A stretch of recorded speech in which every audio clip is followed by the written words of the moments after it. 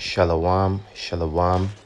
First and foremost, I would like to give all praises to the Most High Yahweh in the name of His only begotten Son, Yahweh Shai, who the world ignorantly called Jesus. Double honors to the elders and apostles of Great Millstone for having taught me this truth that I know today. Salutations to the hopeful elect spread around the four corners of the earth. The topic of this lesson is going to be going after your dreams and your careers, or choosing a dream and careers. I don't know which one to put, but later I'm going to see what fits better. But the main thing is I'm going to be talking about choosing a career, going after your career and your dreams. So before I go right deep into it, I'm going to start by reading from the book of 1 John chapter 2 verse 15, and I'll go down.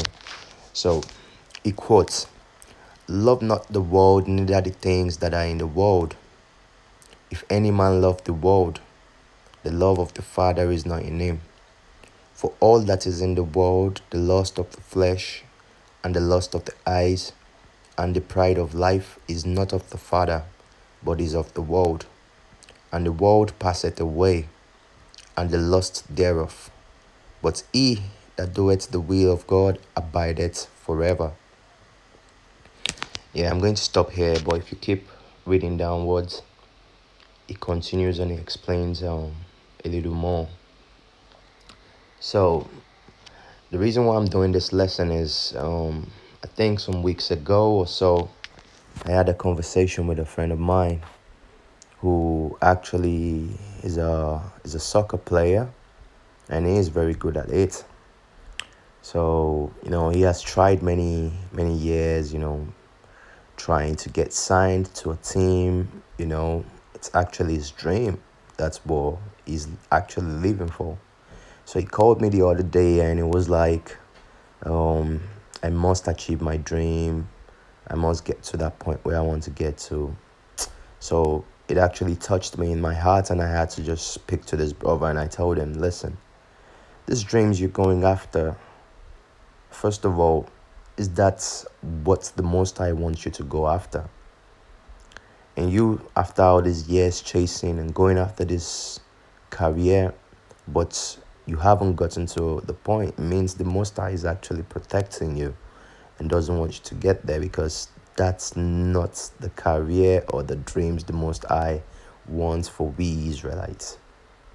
So, as we can see lately, the world is going crazy. Everyone is going crazy.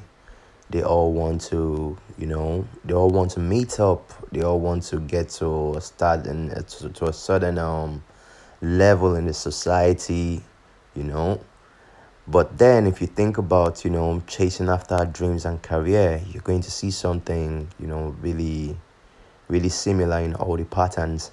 And that is we actually all want to, achieve this dream, and get to a certain point of comfort in our life where people respect, having money, having cars, and having everything we actually wish to have.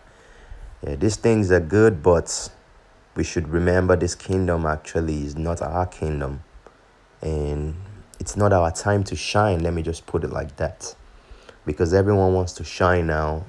The Edomites are doing a great job, in brainwashing and, putting a fake illusion before the sons of Israel, So it's the same old thing that has been happening right from, time immemorial, We always get carried away by the ways of the Eden, So if you now even go deep into history and you see all this choosing a path, a career, you see these are all made up by men.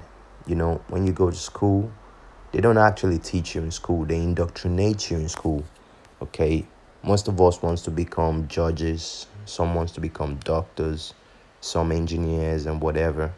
I'm not saying this is bad, but if this have a toll in your life, it's not good for you. It's not healthy for you.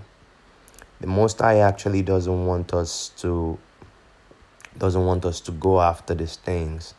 And if we look closely, there is a scripture, I can't remember where now, but I'm going to put it on the screen, which quotes that we are meant to be a nation of priests to the Most High. So this is actually the career path we're supposed to go after, not what the world puts in front of us. Myself, I love to sing. I have a great talent from the Most High in composition, producing music and, singing and rapping and writing, you know. So I did a lot to achieve this career, and I got to a point where I got a deal from a major. I'm not going to mention the name now. It was £200,000, £10,000 monthly, and lots of other, benefits. But, I'm grateful to the Most High. At the point I got this deal, it was actually the point when I started like learning more about the truth. So I am grateful to the Most High. I actually rejected the deal. I refused the deal, and people around me who knows about this thing, they were like, "Oh, dude, you're crazy. What's wrong with you? Are you going to refuse such a deal and everything?" But I know what I'm going after. I know what I'm looking for. The real deal is getting a crown from the Most High in His new kingdom when the kingdom comes. Because this kingdom, this world we're living right now, is ruled by Esau, and it's going to end. It is going to end. It's not going to last forever. It's going to end. And if we look at things that are going on right now, you can easily see that this kingdom is about to end. This kingdom is actually at its end. So let's go through another another scripture real quick. So I'm going to read from the book of Proverbs, chapter 23. I think it's hold on, sorry. Verse 4. Okay, here it quotes in verse 4: "Labor not to be rich, cease from thine own wisdom. Wilt thou set thine eyes upon that which is not? For riches certainly makes themselves wings. They fly away as an eagle towards heaven." So I'm going to base on verse 4, which tells us, "Labor not to be rich, cease from thine own wisdom." But what baffles me is the society actually teaches us, to get as rich as possible as we can, live the best life as we can. So we're actually seeking our own heaven on earth here now, in which actually heaven is a state of mind. And there is actually there is the physical heaven as well, where the Most High dwells, but there are 3 degrees of heaven. There is heaven here on earth. The second heaven is the ozone layer, and the third heaven is where the Most High dwells. So here, lots of people are already living in heaven, and many are still living in hell. Because if you go through the scriptures and you check out the word hell, you find out it's literally talking about, the word for hell is Gehenna. It's literally talking about a place in Jerusalem where dirts are piled up and later burned. So it's actually an allegory. It's not like a real hell actually exists, like how Christianity is trying to let us believe. That is Greek fable. So that's going to be another topic for another day. But what I'm trying to point out is, most of us chasing after our careers, we are actually trying to sell ourselves to this world. Lots of rappers, lots of musicians, athletes, they do anything and anything to get to that point where they want to get to. fame, riches, you know. But the Most High is actually telling us here, labor not to be rich, cease from thine own wisdom. Okay. Now, if you go all over the internet, it's spread everywhere, how to get money, how to be rich, follow a career there, your dreams. But don't get me wrong, I'm not saying you don't have to work. As the children of the Most High, we are actually in captivity. So we are actually slaves to the system. Okay. So I'm not saying you shouldn't work. Myself, I work like other Akiams. We work, we just work, to live, to pay our bills, to pay our rent, to put some food on the table, but nothing more, we are not actually trying to get rich and, build mansions and whatever, because we know this kingdom is coming to an end very soon and it's going to be destroyed, major parts of this kingdom is going to be destroyed. So there is no sense in, trying to pile up all those riches, trying to gain whatever just to live, the super fancy life that the sons of Esau puts before our eyes. Let's quickly get another quick precepts. So I am going to read from the book of Ecclesiastes 12:13. Second.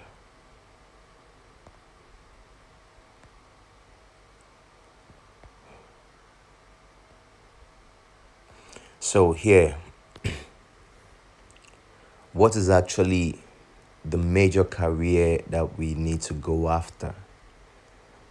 So this is the question, and the answer, you can find it here in Ecclesiastes chapter 12 verse 13, which quotes, "Let us hear the conclusion of the whole matter. Fear Yahweh, the Most High, and keep his commandments, for this is the whole duty of man." It is clear what we should strive, what our dreams should be, is to be accepted in the new kingdom that is about to come.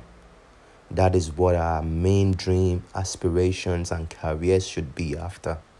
It just makes me laugh in my heart. At the same time, it makes me sad when I see people, just, doing anything and anything, just to get a contract, to sign a deal, to get to that point in life where they feel like, yeah, I'm at the top. We are actually going against the commandments of the Most High. And this is the problem. You see, the churches actually, they have poisoned the hearts of people. The pastors and preachers are the first people to tell you, oh, you need to achieve your dreams. Work. I listen to some sermons and I'd be like, what the hell? This is not even in the scriptures. But you see, this is still part of what the book of Revelations, I think, chapter 18, is speaking about. Babylon has gotten us all drunk with our fornications, with our cup of fornication, with our philosophies. We all want to get our share of this present kingdom. We all striving so hard to be at the top of this kingdom, which is not the kingdom of the Most High. And it baffles me a lot, We go after vain things, thinking, yeah, these are the real things. Some people feel they're better because they're lawyers, they're doctors. But at the end of the day, you get to work for, you get to work for Esau, I had good grades in school. I wasn't bad at school. But yeah, after getting to know the truth, I reminisced a little bit about the past. And I understood how, the schooling system has tried to indoctrinate me and, change me from the real purpose which the Most High Yahweh Ba'Shem Yahweh Shai has for me. So you see, this verse right here is saying, let us hear the conclusion of the whole matter. Fear God and keep his commandments, for this is the whole duty of man. Whoa, straight up right there. So, you know, for your Archiams and Aquats out there, trying to be whatever, get into the music industry. Like yesterday, I saw a post on Instagram, a video of I think what's his name, I think the guy's dead now, Juice World or so. Yeah, I saw the video of his initiation when he was, performing the satanic rituals, to get the fame, and there he is. It didn't last long. So this is the end of those who sell out to the kingdom of Esau. Death is your portion. Death. Because the wages of sin is death, but the gift of the Most High Yahweh Hashem Yahweh Shai is everlasting life. So it's your choice. You choose where you want to stand. Do you want to actually go after that dream, okay, of being chosen or being safe in the new kingdom that is about to come, which is beyond our imagination? It has nothing to do with this filthy and dirty kingdom we're living in right now, where everything is upside down. Esau has changed everything. He has gotten us all mad and drunk with his philosophies, as quoted in the book of Revelations 18, So we're going to get that. Let's get another quick precept. And so I'm going to read from the book of Matthew. The book of Matthew chapter 6. I think it's verse 10. Okay, so here our Lord Yahweh Shai was trying to give an example of, how you should pray. And this is what these Christians, you see, Christianity is one of the worst religions to ever exist here on earth. Christianity is actual poison. It changes you. It teaches everything all contrary, really, So here again, you see, it's part of, I hear lots of Christians, saying, whenever you speak about the world ending, they'll be like, oh, let's pray, it doesn't happen. Whenever, we speak about prophecies and things that are already been spoken about that are yet to come, that must come, spoken by the mouth of the Most High, by the mouth of his prophets, whenever you try to tell them, they'll be like, it's not going to happen now. Let's pray it doesn't happen. Most of them are still praying so the coronavirus goes off, and this is insane. You're praying against, you can't pray against the word of the Most High, like here in verse 10, okay, is Matthew 6 verse 10. It's saying, thy kingdom come, thy will be done on earth as it is in heaven. So if we were to pray, we should pray for his kingdom to come quick and fast as well. He should reign on earth as he reigneth in heaven. Because here, the devils are reigning. They're the one controlling everything. And their secrets are being showed everywhere. We all saying their secrets everywhere. So, you see, the Christians, there are lots of hypocrites in the church, in these churches. That's why all your Achiams and Aquats, sons of Israel, sons of Jacob, get out of Babylon, come out of those churches, they don't teach you the truth. Come out of those churches. And those of you who are still confused and looking for what camp to join, the great millstone, the elders of the great millstones, the apostles of the great millstones, I personally testify that these are true men of the Most High. They preach the truth, the 100% truth. And nowhere you're going to find 100% truth than in the great millstone. So, your Achiams and Aquats, going after your aspirations, your dreams. Well, anyway, the word dream, for you to dream, you have to be asleep. So that's what most of you are actually. You're all asleep, walking zombies, going after this, these worldly careers and worldly aspirations. Man, it's going to take you to death, man. So I'm going to quickly get another quick precepts. Yeah, that's what I actually mentioned earlier. It's going to be from the book of Revelations. Sorry, Slakia. From the book of Revelations, chapter 18. I think you find it in verse 4.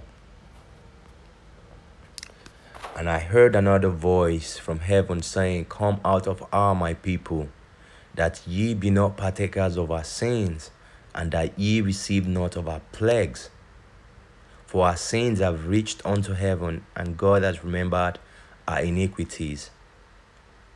So you see, this is a call. This is a call to you, sons of Israel, sons of Jacob, spread around the four corners of the earth, still drinking of this false philosophies of Esau. Come out of R. Come out of R. If not, you're going to partake.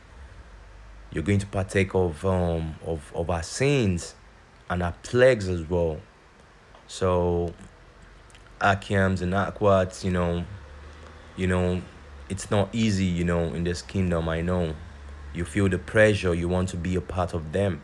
You want to prove to your friends that, yeah, I actually got to that point where I've always spoken about I'm going to get to, but then you should think, is that really what the Most High wants for you? Is that really what the Most High wants for you? Remember the first verse we read, which says, he who has the love of the world has not the love of the Father. So, I'm using this medium to speak out to, all your, chasing after careers, chasing after dreams or whatever. So you better wake up from this slumber. It's not even the time yet, things are really going to get crazy very soon. Things are really going to get crazy, okay? It's going to be a second lockdown. So instead of you looking for a career or whatever, you should look for the truth. And you should pray to the Most High, Yahweh Hashem, Yahweh Shai, to save you, to help you, to prepare your heart for what's about to come. Jacob's trouble. Okay? So I wouldn't like to keep this lesson too long. But if you really go down through this book of Revelation chapter 18, it has so much. It has so much. It speaks about the merchants of the earth. The merchants of the earth actually, all your, being a part of the system, the lawyers, the judges, all of those that sold out to Esau, musicians, athletes, and all these people. You're the merchants of the earth, So, you see, stay off this career lane which takes you to the path of death, So, with this said, I hope you was edified, and I pray the Most High Yahweh Hashem, Yahweh Shai, speaks to your heart if you're part of the chosen. And with this, I'm going to say Shalom, Shalom.